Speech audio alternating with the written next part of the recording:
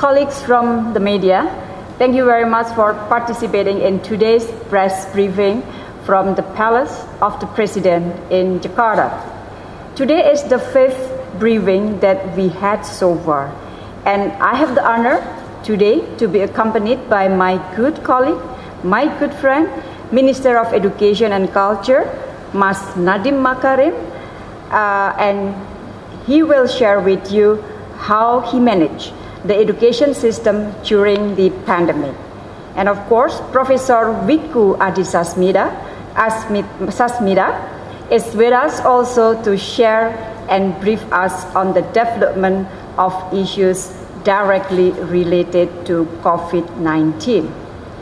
Colleagues from the international media, allow me to update or share with you some issues related to my portfolio. First is on Indonesians returning home. In total, as per yesterday, more than 95,000 Indonesians, or to be more exact, 95,102 has returned home. The majority of them are those coming from Malaysia and Indonesian crew working at cruise ships. Between 19 March until 13 of May 2020, 74,817 Indonesians have returned from Malaysia.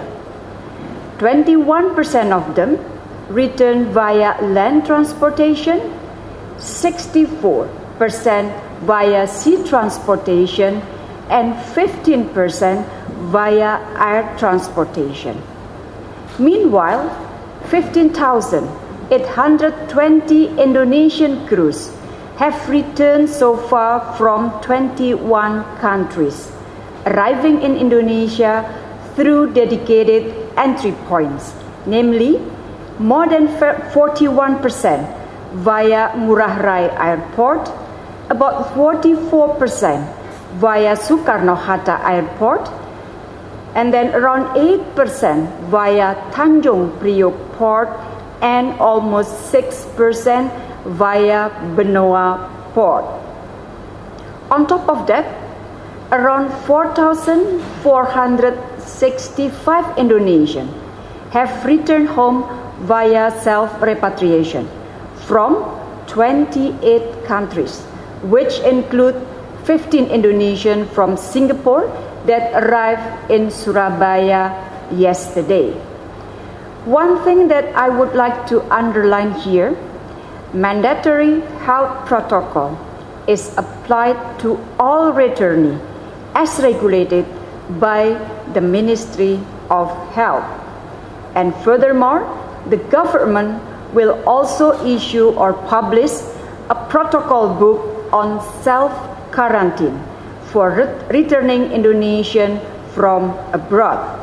At this very moment, the National Task Force of COVID-19 is working closely with relevant ministries and stakeholders to finalize this book or the guidance of self-repatriation.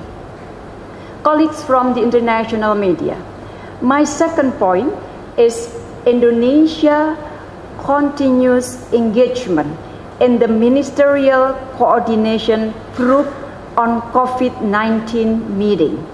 I usually call it the International Coordination Group on COVID-19 or ICG.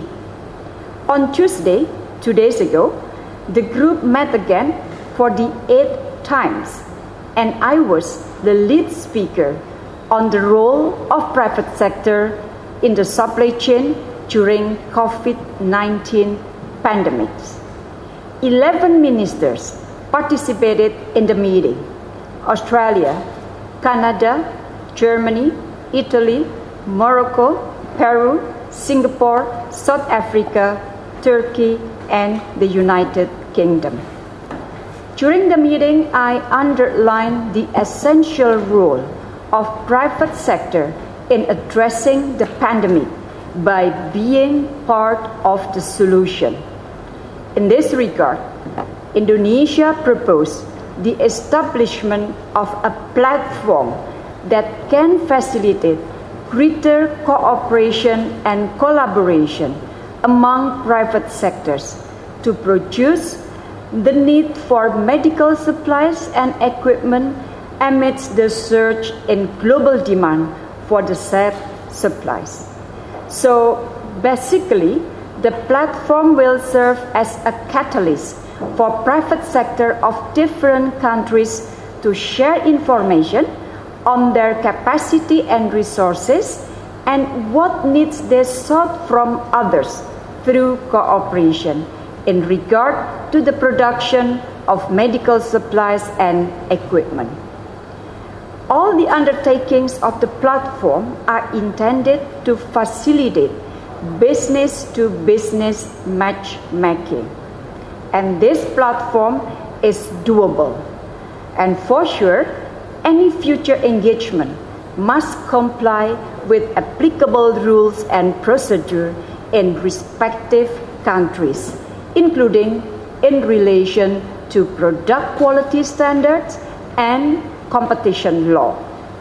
Moreover, this platform should be in line with the fundamental principle of the WTO. And after presenting the initiative, the platform that I mentioned, I received positive support from the meeting, and ministers agreed to follow up the initiative. This initiative is one of the Indonesia efforts to promote innovative cooperation amidst the pandemic. And my third and last point, colleagues, is on COVID-19 and peacekeeping operation, or PKO. As we are all aware, COVID-19 has enormous impacts for all countries, including countries affected by conflict. The situation on the ground, which is already fragile due to the ongoing conflict, is now worsened by COVID-19 due to the limited health infrastructure, fragile security, challenging economic situation, and their humanitarian condition. COVID-19 has impacted the implementation of the mandate for PKOs. Among others, difficulties in engaging with conflicting parties to foster peace and mediation effort, and then limitation of the movement and activities of peacekeeping personnel and humanitarian access, and then logistical and rotation difficulties due to unavailability of transportation and air travel. During the UN Security Council meetings, Indonesia always stressed the importance of safety and security as well as health of the UN peacekeeping personnel. In this regard, Indonesia co-sponsored the UN Security Council Resolution number 2518 on the safety and security of peacekeeping personnel, which is adopted on the 30th of March 2020. Based on the UN Secretariat data, COVID-19 cases have been confirmed in all countries and territories hosting peacekeeping operation, that is in 13 missions, 13 missions.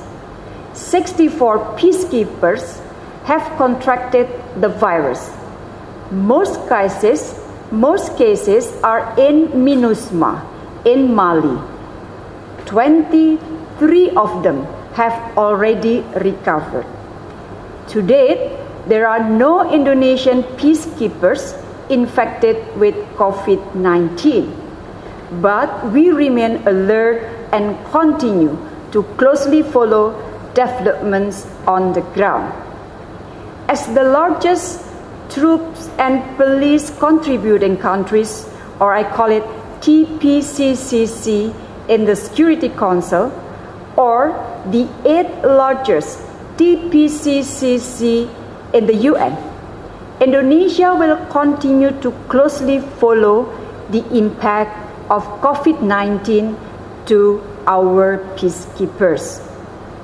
On top of that, colleagues, the UN Secretary General has launched a global ceasefire on 23rd March 2020 to allow the delivery of humanitarian assistance in various conflicts. And as a non-permanent member of the UN Security Council, Indonesia welcomes and supports the call of the UN Security General. Indonesia, together with other members, is also currently active in formulating a draft resolution in the Security Council on measures that need to be taken to address challenges of COVID-19 in the areas of peace and security. Unfortunately, the draft resolution have yet to reach consensus. The longer the UN Security Council cannot agree on the draft resolution on COVID-19, it will give a negative signal on the ground and may even worsen the situation for the population in many conflict areas. UN Security Council members should concentrate on enhancing cooperation for the sake of protecting people in conflict areas. Indonesia stands ready to continue contributing to the negotiation on the draft resolution in the UN Security Council. So colleagues, that is all from me. And now allow me to invite my good colleagues, Minister Nadiem Makarim, to convey some updates. Thank you. Pak Nadiem, dipersilakan.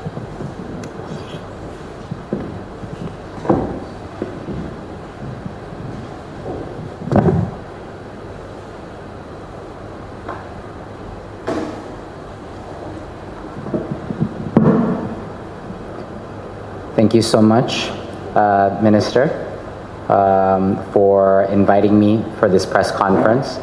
Also, thank you to members of the foreign press for allowing me to speak a few words and updates about the situation, specifically with regard to education in Indonesia during this COVID-19 crisis. So I think the first most important point is that the situation even before the COVID-19 crisis was already a very challenging situation for education in Indonesia, being the 4th largest educational system in the world, in a developing economy, in the largest archipelago in the world.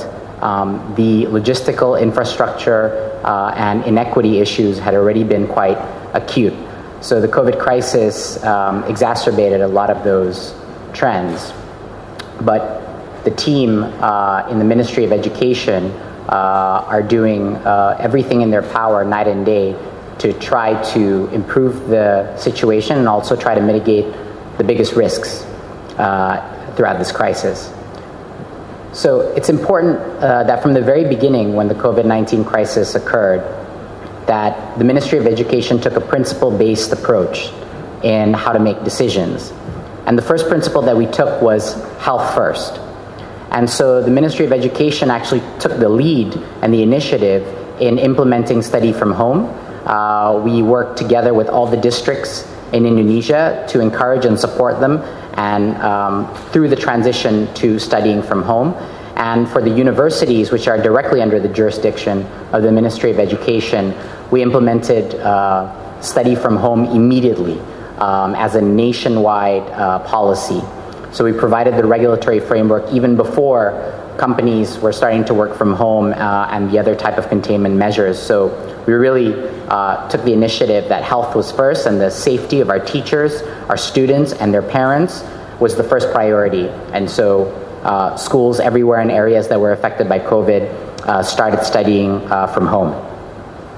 The second thing that we did was we also reprioritized the resources of the Ministry of Education, particularly with budget, and asked ourselves the question, how can we help and support the fight, the acute critical fight?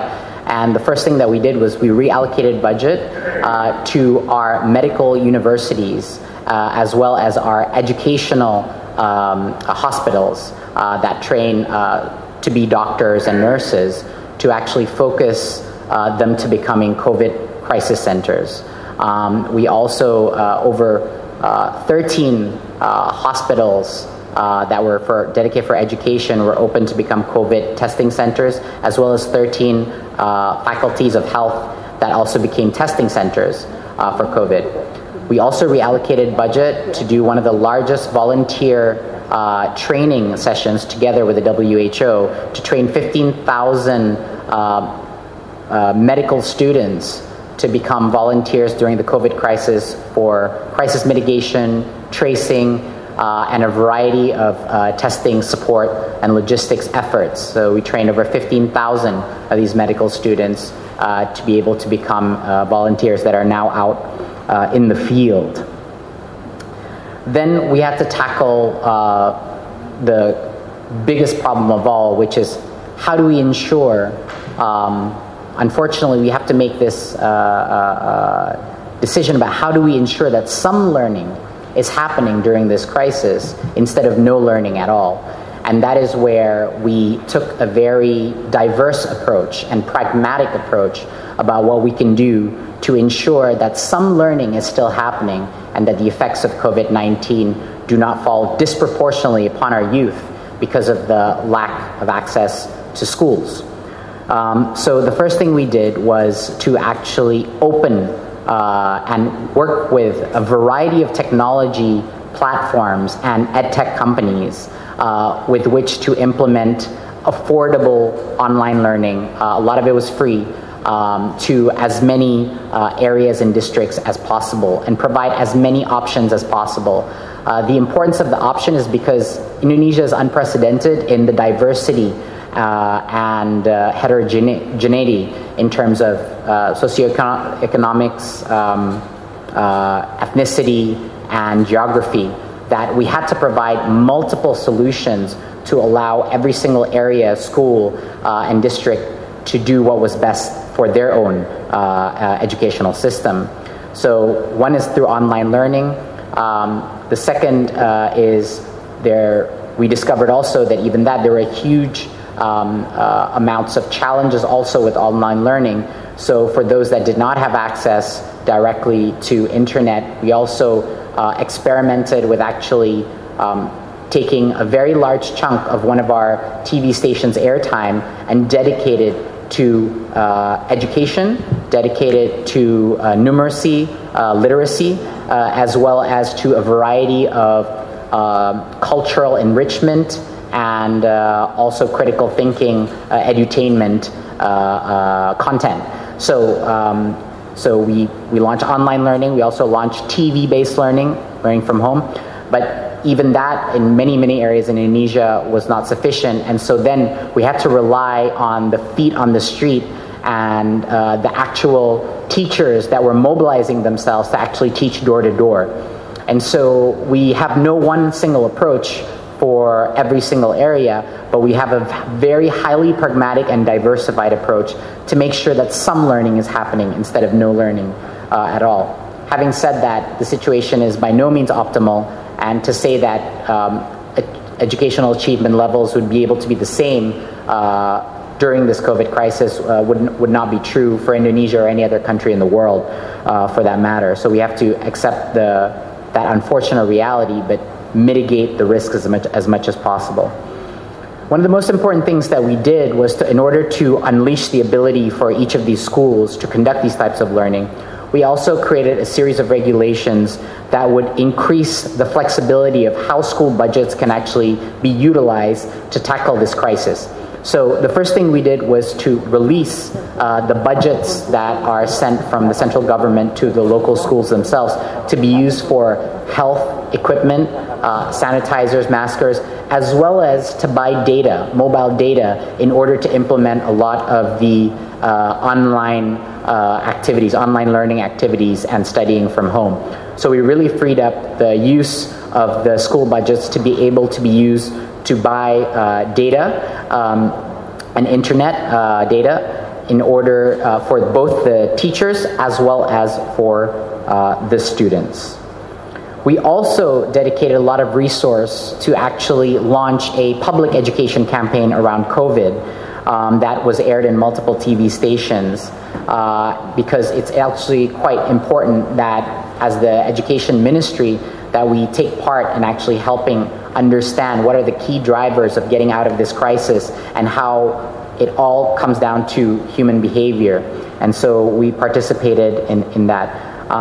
In terms of culture, we also provision platforms where artists and cultural figures can go and perform and entertain and lift spirits of people sitting at home through a variety of online channels, and as well as virtual tours of museums and heritage sites to keep that flavor of our national heritage alive during this crisis. Like I said,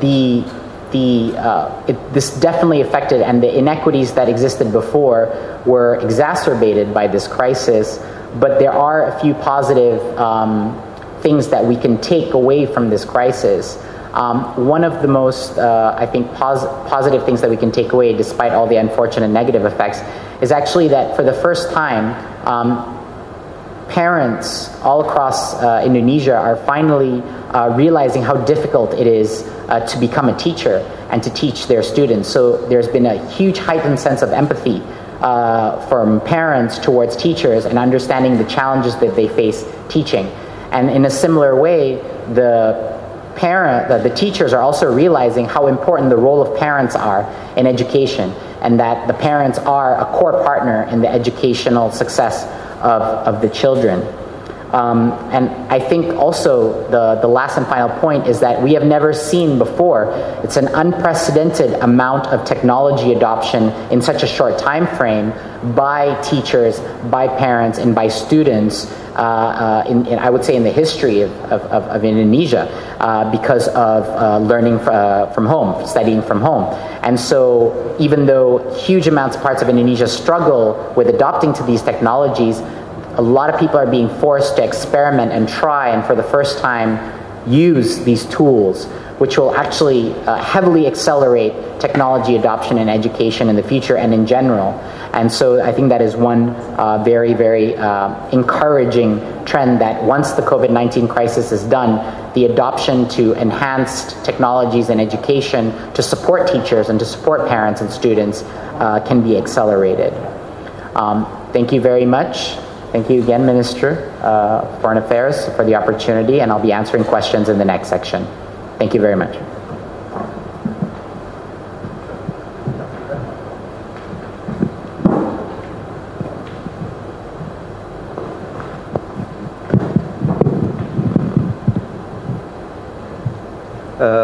Good afternoon. Thank you for the international media colleagues that are joining these occasions. Thank you, Ibu Retno, our Minister of Foreign Affairs, and Pak Nadiem, Minister of Education and Culture. I'm Wiku Adhisa Smito, representing Pak Doni Monardo and the National Task Force for the acceleration of the COVID-19 mitigations. For the umpteenth time, we, the humankind, are forced to face another pandemic. Although it is a recurrent event, we are never prepared for such a catastrophe. None of us do. And compared to 75 years ago, when we started building this great nation, it is an undisputed fact that we and the billions of people in the world are in a better health conditions, and thus should be in a better mental condition and a better mindset, including in facing the pandemic. This is the mental situations in the National Task Force COVID-19 response. We believe that panic is not the answer. and the misinformation is a disaster.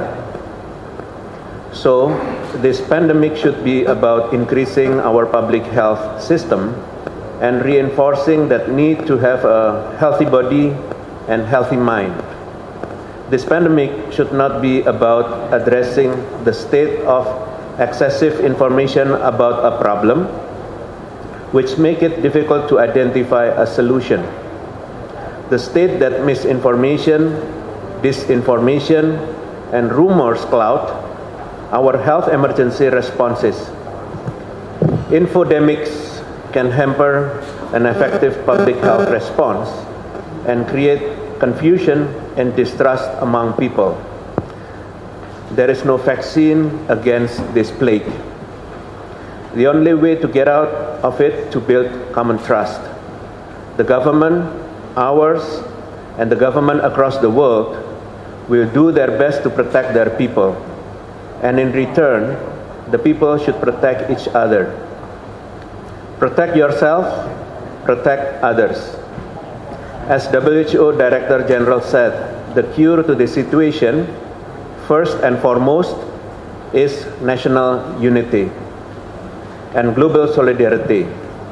We call up on you, our esteemed media colleagues, work with us and world government to focus on addressing COVID-19 pandemic, to laser focus on crippling the SARS-CoV-2 virus and nothing else. Now, I would like to return this to the Minister of Foreign Affairs. Thank you.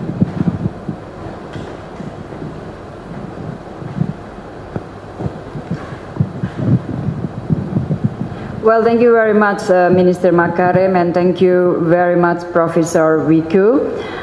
Colleagues, now we move on the Q&A session as usual, and so far we have received questions from 9 medias: Morocco Press Agency, ABC, Voice of America, Anadolu, China Central TV, Channel News Asia, Sky News, Deutsche Welle, and AFP. And of course, Minister Makarim will answer questions related to the education sector, while Pak Wiku will provide some technical updates and data as well as all the technical details. And on my part, I will address questions related to my portfolio. So my first response is 4 questions from Moroccan Press Agency in regard to the latest development of international cooperation for COVID-19 mitigation. To date, Indonesia has collaborated with 104 international partners, comprising of 10 countries, 10 international organizations, and 84 NGOs.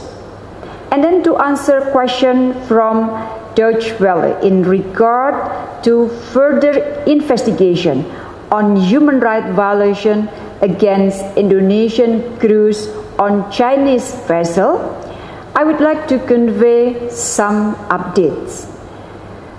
I met with 14 Indonesian crews on Sunday, the 10th of May, and gather further information on what they had encountered during working on the fish vessels.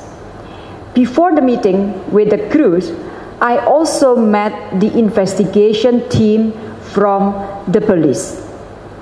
And then on the 13th of May, I had another meeting with the investigation team and directly led by the chief of Criminal Investigation Agency, and I'm so glad to hear the strong commitment of the police to follow up the cases. And then on May 11, my ambassador in Beijing also met again with the Ministry of Foreign Affairs of China to follow up previous discussion. And I do hope that the Chinese government will fulfill their promise to thoroughly investigate the cases. Going forward, our efforts are aimed to ensuring rights of the crews are fulfilled, and then follow up of this matter through legal process both by the authorities in Indonesia as well as by Chinese authorities. And then on top of the legal process, the Ministry of Foreign Affairs just yesterday facilitated the meeting between the companies and the families of 2 deceased crews, among others, to ensure swift settlement of the crew's financial right, as well as to provide further clarification on the sea burial of the deceased crews. In regard to question by Voice of America on further development regarding the Ministerial Coordination Group of COVID-19, or I usually say it ICJ, especially on the access to vaccine for all countries and the response by member countries such as the UK, Germany, France, and Canada. I think I had explained this in my previous meeting, and I don't want to repeat it again. And the last meeting, that is the 8th meeting that I mentioned during the briefing, I had also mentioned about the result of the ICJ meeting that was held 2 days ago.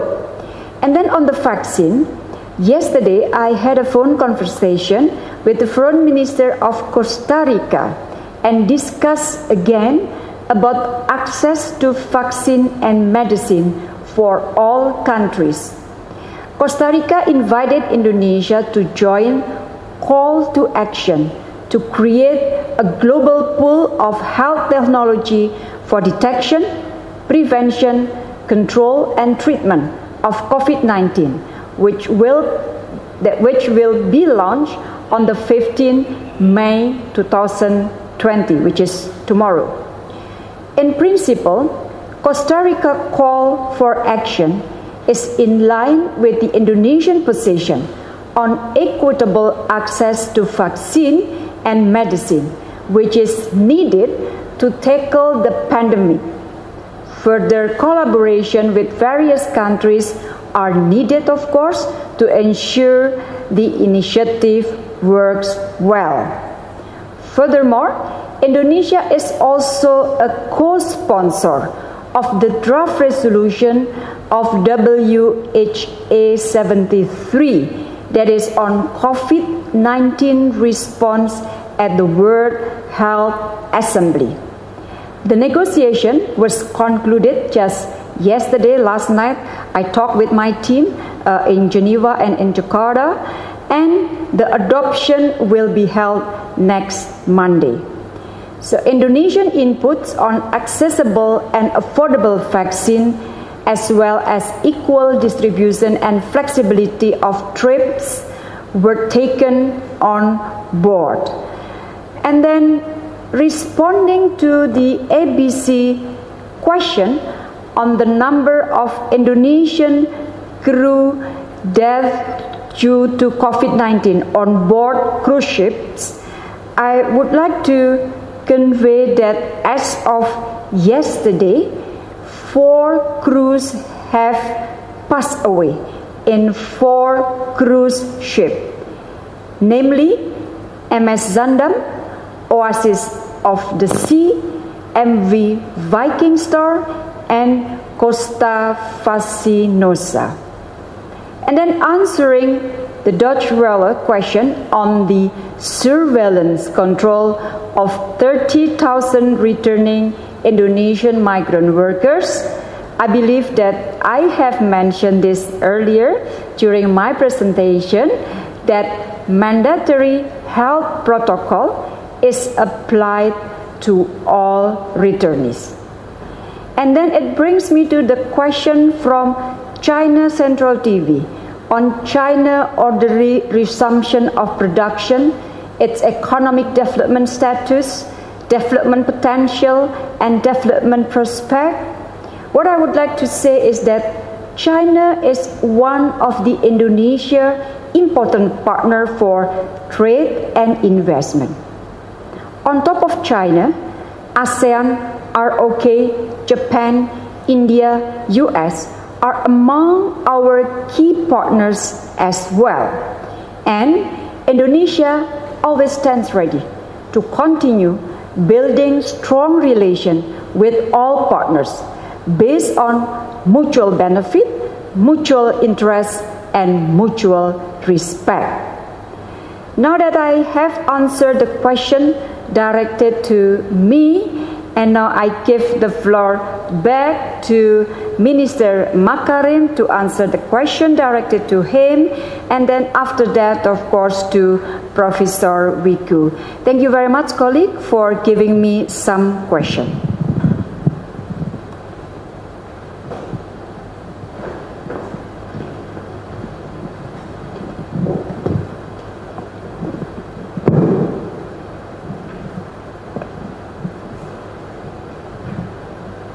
Thank you, Minister. The first question I'll be answering is from Channel News Asia, and the question is, what is the effectiveness of home-based learning so far? An entire cohort will potentially end up being behind their studies. What will you do about this? It's a great question. First of all, just to be scientifically sound, the ability for us to determine the effectiveness of home-based learning will definitely take much more time than the immediate 2 months. These kind of analyses need to be seen over a much longer period of time, unfortunately. But what we do know now is we have a lot of anecdotal evidence about some of the challenges of online learning. And a lot of it is what you would expect. There are some groups or some areas or some schools that have really shown incredible innovation in the ability to use a variety of technological tools and low-tech solutions as well, like one-to-one teaching at home, etc., that a lot of teachers have innovated. But there are also some areas and some schools that are a little bit slow, behind in the curve, and therefore are at bigger risk. So there's a very, very wide discrepancy of the effectiveness of home-based learning. I would say that the most encouraging thing that we see is not actually the effects today and whether or not it will actually be able to compensate for children not being in school. I think the effectiveness is much more felt in the future effectiveness of comfort and adoption of technology in the future, because technology is a core part of our plan in the Ministry of Education to support teachers and parents in improving their ability to personalize learning, teaching at the right level, and really focusing on competency instead of content. And technology plays a pivotal role at an educational system of this size. So I think some of those positive effects of home learning will be felt after the COVID-19 crisis and not so much during the crisis itself.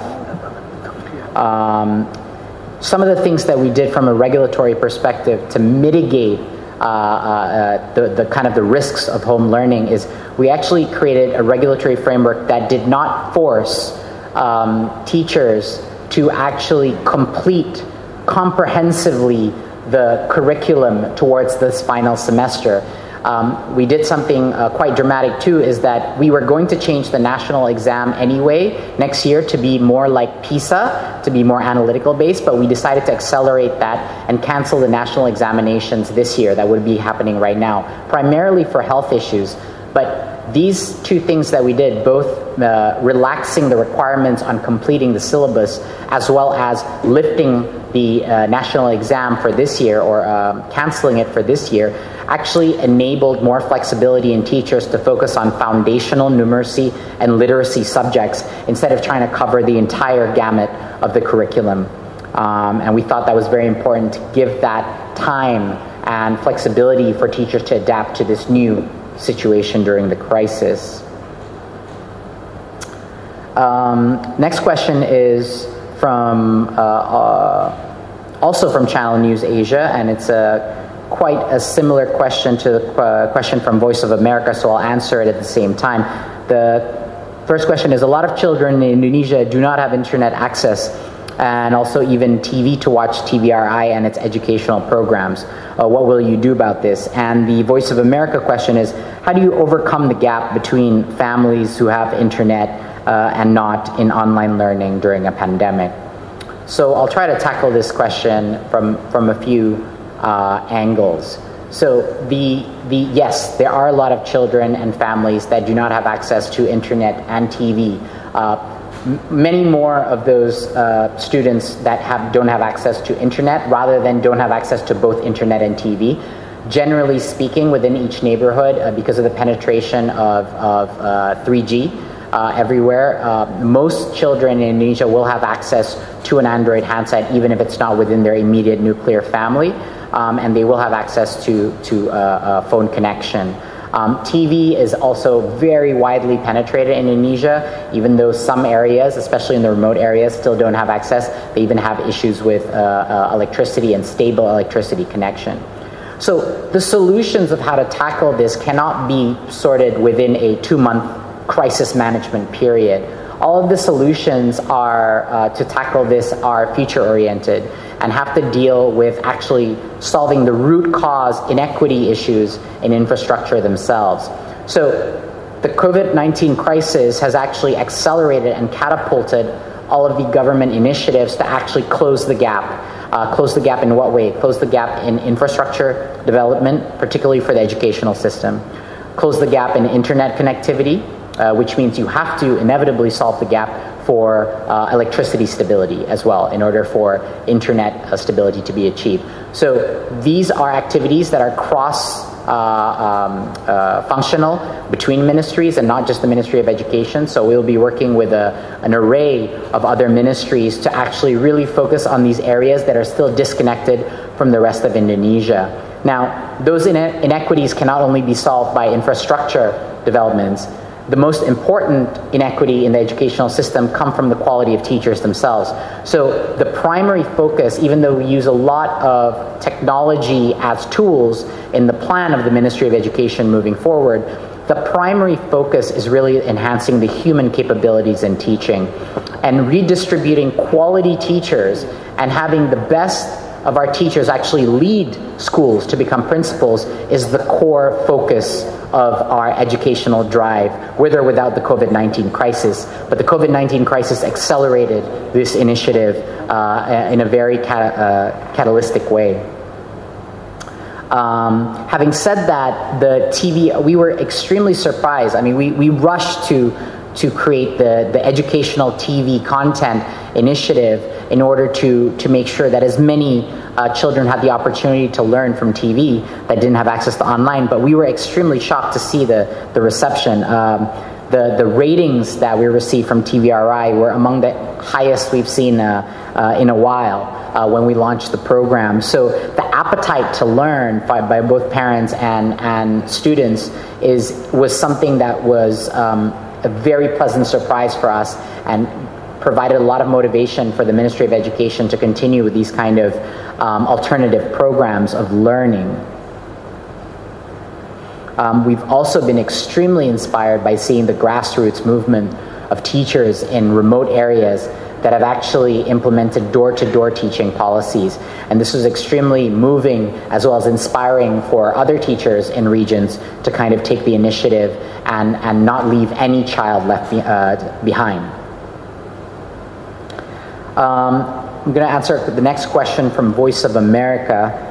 In the past 2 months, there has been a trend of increasing numbers of underage married girls in Solo and several other cities due to increased economic inequality and poverty as a result of COVID-19.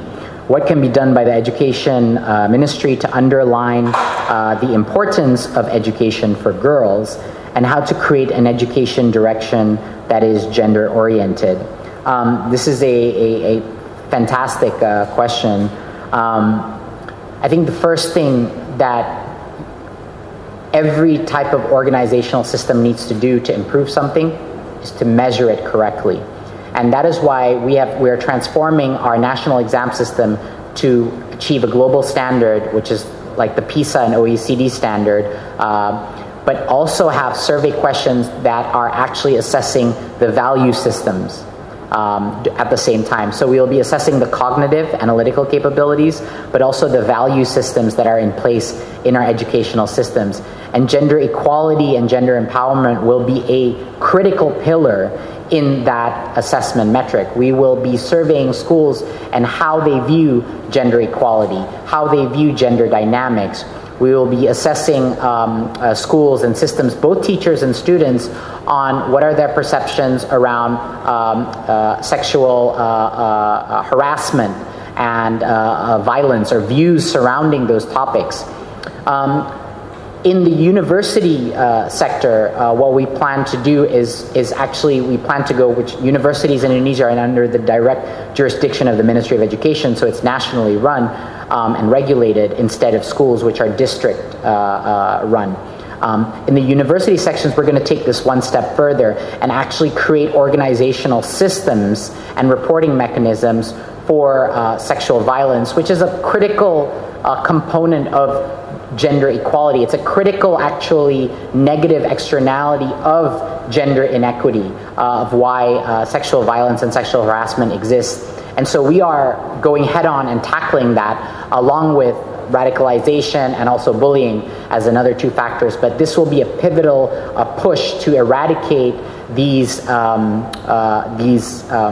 of moral issues that we see in our educational system. So the ministry is taking a very proactive approach in tackling these issues. Having said that, in the previous administrations and the previous ministries before my time here, Indonesia has achieved a fair amount in actually setting equity and participation of male and female in both higher education and lower education. So it cannot be gone without being said that that's already an impressive achievement, at least from the statistics. But now the challenge is how to create the mindsets for gender equality starting from a very, very young age, and to mitigate the more darker consequences of that as the kids grow up. So that's kind of our overall strategy in introducing gender equality. So two student profiles that we're focusing on and we're assessing.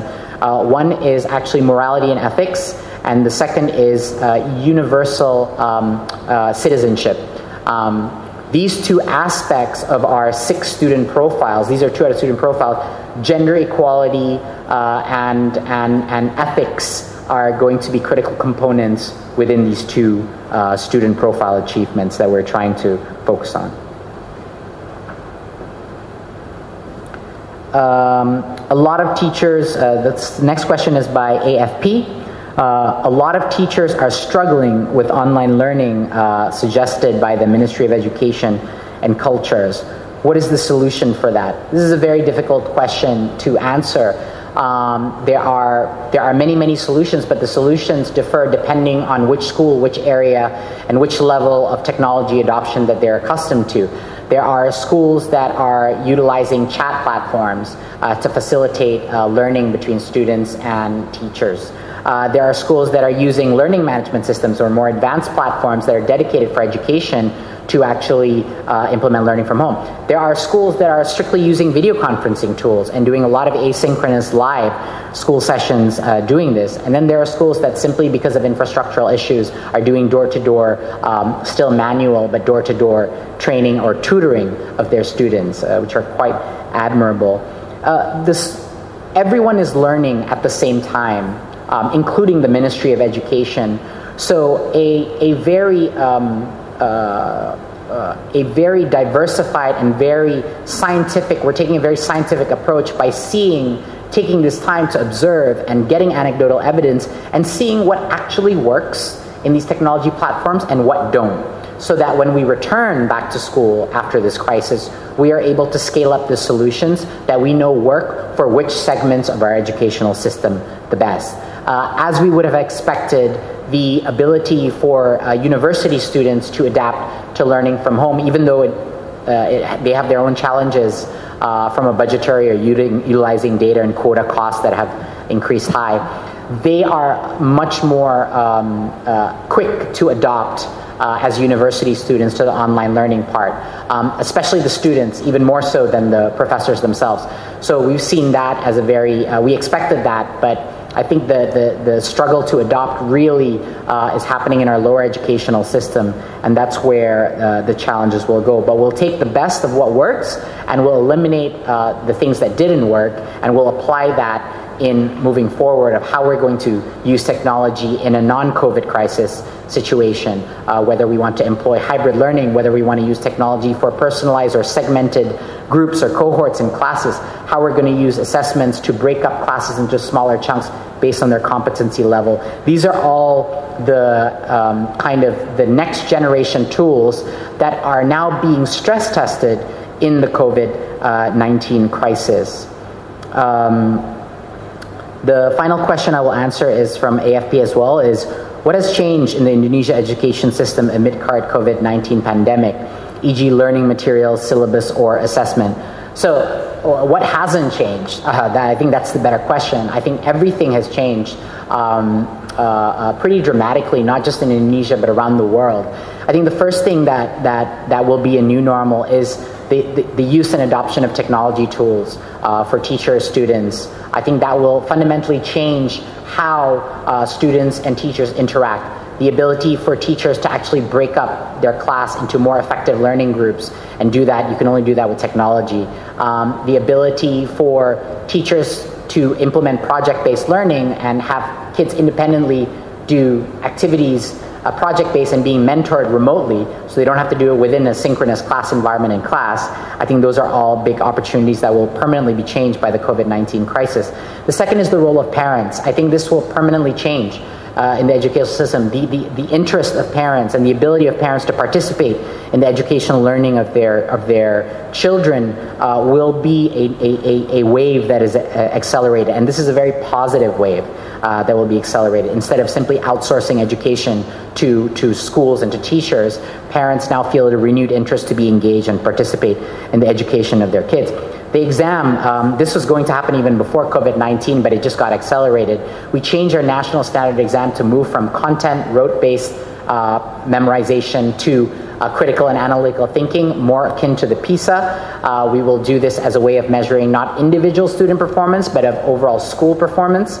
Those are fundamental changes in how we're assessing. They are no longer punitive assessments, but they are accountable to the principal and to the district educational systems, not to the individual students who should not be punished for their test results. I think that's going to be a fundamental transformation, using technology to deliver those systems, those assessments, and to create assessments that will not be done only at a national scale, but to decentralize those assessments that can be used day to day by students.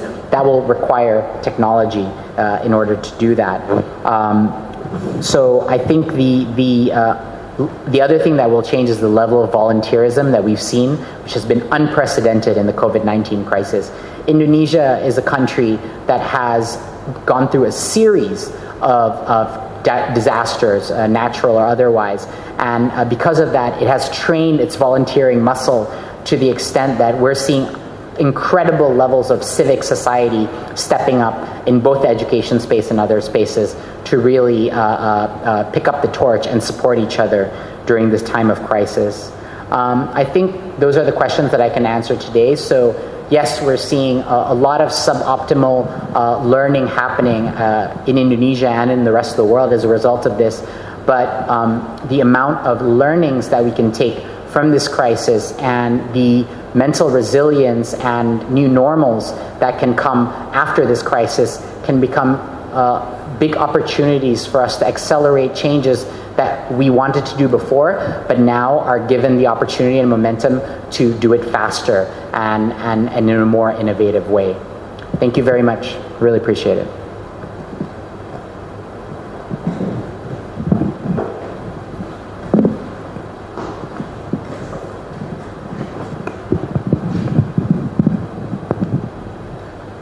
Okay, I'd like to answer questions from the media. I have 9 questions.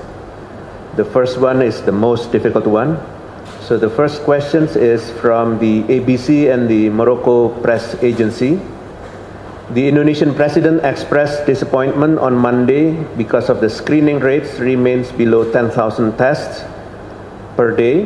Why has Indonesia failed to exceed this threshold? How could Indonesia cope with the shortage of laboratory technicians? What new measures are being taken to reach 10,000 tests per day? So I would like to respond to these questions. First is that since the arrival of the pandemic, we understand that Indonesia has limited capacity when it comes to testing. And questions have been raised. Does the number of cases today reflect our testing capacity? One cannot simply follow the rule book of other countries.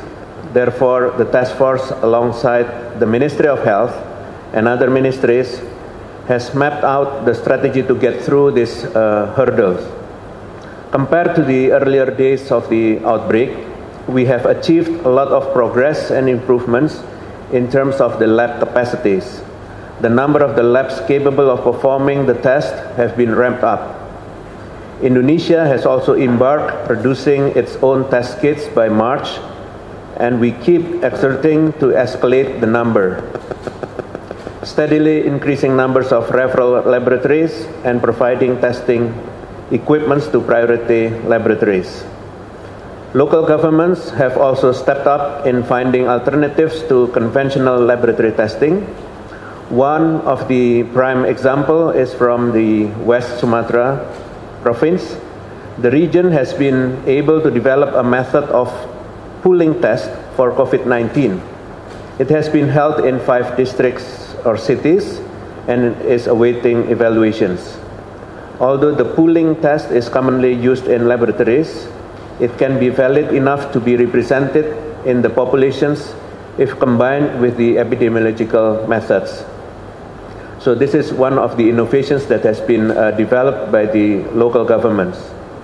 With the current data integration, we are able to map out the burden of the disease so that we know how to treat them. Hopefully, in the days ahead, Indonesia could suffice the need of COVID-19 testing. We are aware that this is a tough task, but we are trying our best. The second question is from the NHK, Morocco Press Agency, and also ABC. When will the epidemic peak to be reached in Indonesia? Any chance of a second wave? Our response to this question, first, as the national second wave should not happen, but we need to be prepared for it at all times. There will be a chance of the second wave if our citizens do not follow the government advice. The discipline is carrying out healthy behaviors as recommended is the essence of evading the second wave.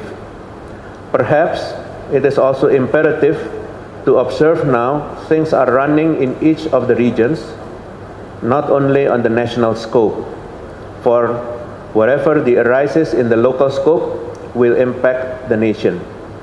The second wave may only occur in regions in which the people do not comply with the health recommendations. At the national level, we, the National Task Force for COVID-19, always keep in track in strengthening the our public health systems on the national scope. We have been trying to do our best. However, we couldn't do this alone. We need all Indonesian citizens to hand in hand tackle this pandemic. Thus, our local task force are the backbone of the success in making sure that things are running well in the local scope. The third question is raised by the NHK. The question is, the estimated peak number of people infected was 95,000. But at this moment, the number is far below than prediction. Does it mean the government is succeeding to contain the virus of Indonesia, doesn't have enough facilities to contain it? Our response to these questions, we have heard some speculations arise regarding the estimated number for the coronavirus peak in Indonesia. We understand that many models have been created in predicting the curve. However, we need to bear in mind that models do not count changes and do not represent the reality on the ground. For instance, today, we have seen there is a decline in bed occupancy rate for the COVID-19. Though we are aware that not all of the COVID-19 positive cases are hospitalized, and we must still be cautious of the second wave threat, this represents a good sign. The last thing we want is our health facility being overwhelmed by the surge of the COVID-19 cases. The fourth question raised by the Morocco Press Agency. The question is, Indonesia plans to produce its own test kits and ventilators, so what are the latest developments? We have sought the information that we believe that the health industry in Indonesia will never be the same after COVID-19. The government, through the Ministry of Research and Technology, alongside other ministries, universities, experts, and private sectors, are joining forces in strengthening our health industry capacity. Medical devices for test kits, namely non-PCR, PCR-based rapid tests, are in the stage validation test, and registrations at the Ministry of Health later this month is expected to be produced. For ventilators, it has been reported that there have been 4 prototypes ventilators that have been tested by the device. One of the ventilators from the Institut Teknologi Bandung, ITB, has passed clinical trials and obtained permission to use emergency condition. 3 other ventilators from the University of Indonesia and the Ministry of Research and Technology are in the process of clinical trials. The 5th question from the Morocco Press Agency.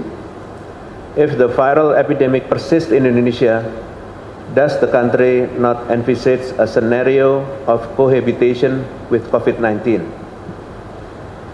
Indonesia government actions to mitigate the biological disaster of COVID-19 pandemic is also to facilitate Indonesian citizens to change their behavior toward a healthy lifestyle and a good personal hygiene. Parallelly, we do preconditional approaches, measurement of the timing, coordination between the central and local authorities, sorting down the priorities, and monitoring and evaluations as a huge strategic plan in accelerating COVID-19 handling in Indonesia. Virus is also a God creation of what we are. It is created by nature as the natural imbalance happens globally, and so do other diseases which exist to date. All in all, this is all up to nature. If we protect the nature, nature will protect us. And if we bring imbalance to nature, nature will bring imbalance to us, as what happens today by the presence of COVID-19. Pak Doni Monardo, the head of the National Task Force, always remind us with Al-Quran, 41st verse of Surah Ar-Rum. I just read this. Corruptions has appeared throughout the land and sea by the reasons of what the hands of people have earned, so he may let them taste part of the consequence of what they have done, that perhaps they will return to righteousness. People nowadays should remember Hablum Minallah, Hablum Minanas, which encourage relationship not only with humans, but also with the God. We emphasize that the new approaches, behaviors can enable us as human beings that have high adaptation skill to adapt once more to this global change in order to regain balance between human and nature. The 6th questions from Channel News Asia. Bapak Doni Monardo said that those under 45 years can be allowed to go out and work. When is this going to be implemented? What are the conditions for this to happen? What will this be for all industries and occupations? Our response is Even during the PSBB, there are 11 types of occupations that are allowed to resume activities. This can be done with the record of applying PSBB with the discipline, wearing a mask, keeping a distance, washing hands frequently when they get home, and taking a shower and changing clothes. And this is applied to all ages. From the COVID-19 data we have recently, people from the age 45 years and below have a smaller risk of death, around 15%, and above 46 years have a risk of death reaching 85%. If anyone has a comorbid disease, it will have a higher risk. This data has provided navigation for us to protect our most vulnerable groups of people, but we cannot only depend on the mortality data only. Health comes first, well-being too. There is no trade-off between public health and the economy. They are intertwined, entangled. There is an urgent need of the people to shift ways of living and working. The composition of our economic growth is mainly supported by the household consumption.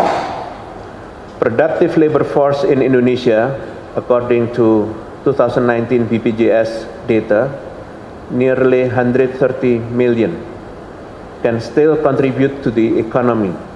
The workforce that is expected to be productive, of course, must be healthy, does not have any accompanying diseases that are at risk of becoming fatal if exposed to COVID-19, and they have to travel only those who work according to the COVID-19 to the field allowed by the PSBB regulations.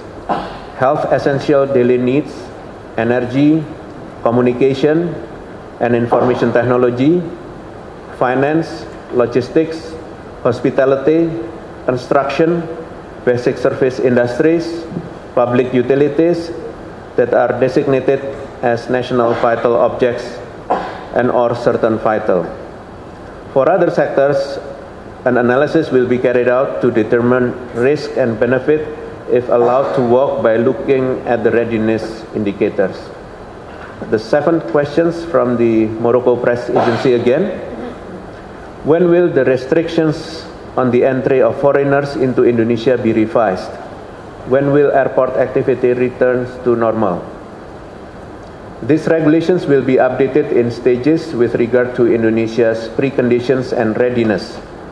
There are protocols that must be followed. At the present, certain domestic flights have been opened conditionally. Recovery of activities at the airport will be carried out in stages, taking into account multi-sectoral readiness, health, economy, and social. If an area is considered to have met the readiness indicators of the sector, it is not impossible that the airport there will be opened. The 8th questions from the Anadolu and CNA. The government has mentioned several times about plans to ease the large-scale social restrictions. What are the concrete plans for this, and is there a clear timeline? Our response to this, that the task force never eased the PSBB. We are observing the situation closely at all times. We are aware of any change and fluctuations that may happen ahead. Currently, there are 34 provinces and 415 districts that have established a local task force working together combating this pandemic. Up to 11 May, there are 3 provinces and 108 districts that have set the COVID-19 emergency status. Amongst those, 4 provinces and 14 districts are heavily applying the PSBB. There is a detailed evaluations in the provinces, districts, and cities regarding data on the trend of adding or decreasing new positive cases in each region, both those who are implementing the PSBB or not. There are also evaluation of provinces, districts, cities that do not implement the PSBB, but also carry out physical distancing policies. The ease of the large-scale social restriction utterly depends on the situations on the field. How ready are we in terms of the populace behavior? Do our people comply with PSBB obediently? How about the readiness of our healthcare facilities, healthcare officers, number of patients being hospitalized? These indicators are closely being analyzed by the National Task Force. The last questions from the Sky News. Experts have said conditions are Tomohon and Langguan are prime for the spread of another disease. What is your reaction? How worried are you that another pandemic could break out from the animal trade and market in Indonesia? What are you doing to stop this? We always need to be cautious of the possibilities of other diseases of tomorrow. In order to be ready for another threat of emerging diseases, we should prepare all of our capacity, capability, and even policy. Detect, prevent, and respond. These three are the essence of strategy in tackling the outbreak. In order to have a healthy world, the health of three aspects, human, animal, and environment, is essential. This is what we call the One Health approach. Just to remind you that some of us have been trained and have constantly learned the evolving risk of viral infections and pandemic potentials. 15 years ago, Indonesians got together and addressed the bird flu threat and managed to cut the human fatalities from hundreds to close to none. 8 years ago, we made sure that our Hajj pilgrims came back healthy to their villages in the midst of the MERS-CoV pandemic that started in Saudi Arabia. In closing, I would like to say that yesterday marks the 2 months of the task force. The baseline is none. No task force, no coordinated massive scale response before the task force. But beyond these numbers lies a far bigger strength, solidarity, and humanity. In facing those global crises, we have strengthened our public health system by focusing on promoting a healthier lifestyle for all Indonesians. Healthier behavior will contribute to an increase of our stamina and, most importantly, of our mental well-being. Indonesians have been learning this saying, mens sana in corpore sano, since basic school. There is a healthy mind in a healthy body. Allow me to relay a message from Pak Doni Monardo. We have to protect our approach in mitigating COVID-19 through a special 4 sehat 5 sempurna. First, keep a physical distance.